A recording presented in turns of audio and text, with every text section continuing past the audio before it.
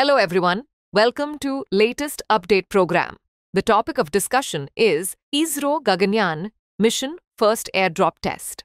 This topic relates to Science and Technology section of the UPSC CSE syllabus. Let's see why this is in news. Recently, the Indian Space Research Organization successfully conducted its first integrated airdrop test, IADT-1, on the 24th of August, 2025. This test is a crucial milestone in India's Gaganyaan mission, which aims to send Indian astronauts to space. Now let's discuss about airdrop test. The IADT is designed to evaluate the parachute-based deceleration system of the crew module.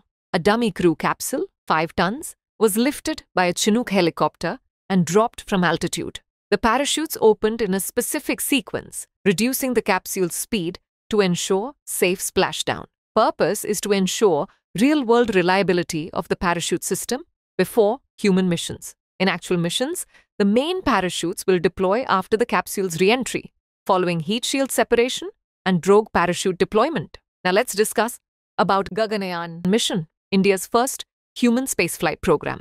Aim is to demonstrate the capability of sending humans to low Earth orbit and bringing them back safely. Human spaceflight is scheduled for the first quarter of 2027. Key components are Crew Module, CM, where astronauts will be seated. Service Module, SM, provides propulsion and support. Crew Escape System, CES, for emergency escape. Parachute Recovery System for splashdown. Now it's time to do a practice question. Consider the following statement about Gaganyaan mission. 1. It is India's first human spaceflight program. 2. It aims to send humans in low Earth orbit. Which of the above statements are correct? A. Only 1. B. Only 2. C. Both 1 and 2. D. Neither 1 nor 2. Send the answer for this question in the comment section. Thanks for watching.